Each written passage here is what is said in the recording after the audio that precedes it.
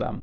And they're from all different years. So this was from 8 years ago. Torch-lit march in Kiev by Ukraine's right-wing Svoboda party. And you'll see the Svoboda flags, but also the red and black right-wing, right sector, Nazi collaborator flags in the crowd. Torch-lit march, just like the Nazis during World War II.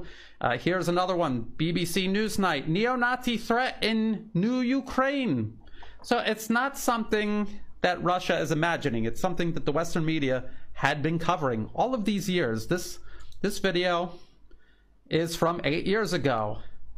This is from 2014, Ukraine conflict, white power warrior from Sweden. You got to read the whole article to it. It's much worse than even the headline suggests.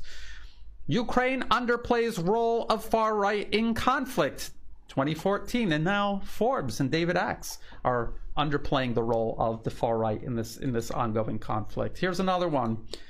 This is from 7 years ago. The far right group threatening to overthrow Ukraine's government. So it wasn't that the Nazis in Ukraine were just a threat to Russia or Russian-speaking Ukrainians. They were a threat to absolutely everyone in Ukraine, even the anti-Russian puppet regime the U.S. installed into power from 2014 onward. And that is in this BBC video, this one here. Again, the links will be in the video description below.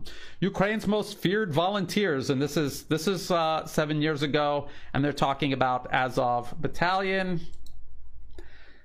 Ukraine on patrol with the far-right national militia. This is from 4 years ago.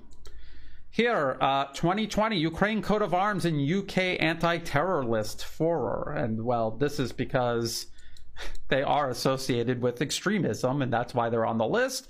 But it's politically inconvenient for London and Washington, so that's why it became a bit of a controversy. Here's another one from Al Jazeera. This is just earlier this year, 2022. Ukrainian fighters grease bullets against Chechens with pig fat. So it goes to show you that Forbes is trying to argue that this de-radicalization began in 2019. This is 2022, and they're still just overtly racist bigots. And finally, and I think this headline says it all, and this is from The Hill, not RT. Not TASS, it's from The Hill, and it says, the reality of neo-Nazis